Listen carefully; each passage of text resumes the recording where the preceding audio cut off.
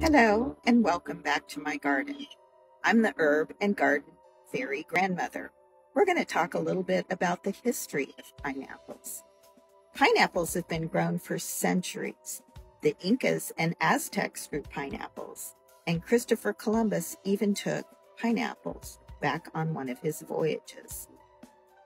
Here in the U.S., in 1860, pineapples began to be grown as a cash crop in Key West. At the same time, just north of me here in Merritt Island, they were also beginning to be grown as a cash crop. However, in 1908, Cuba flooded our market with pineapples and sold them at a cheaper price.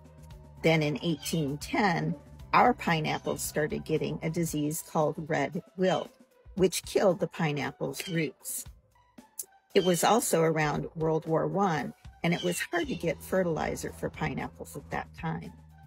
Then in 1917 and 1918, we had hard freezes here in Florida, and the pineapple was pretty much done for.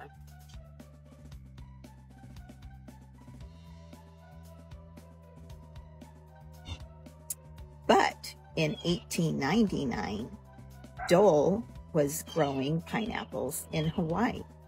Pineapples are still being grown in Hawaii and shipped to the other 49 states. Have you been to a pineapple plantation in Hawaii? They have great soil, dirt, because of the volcanic ash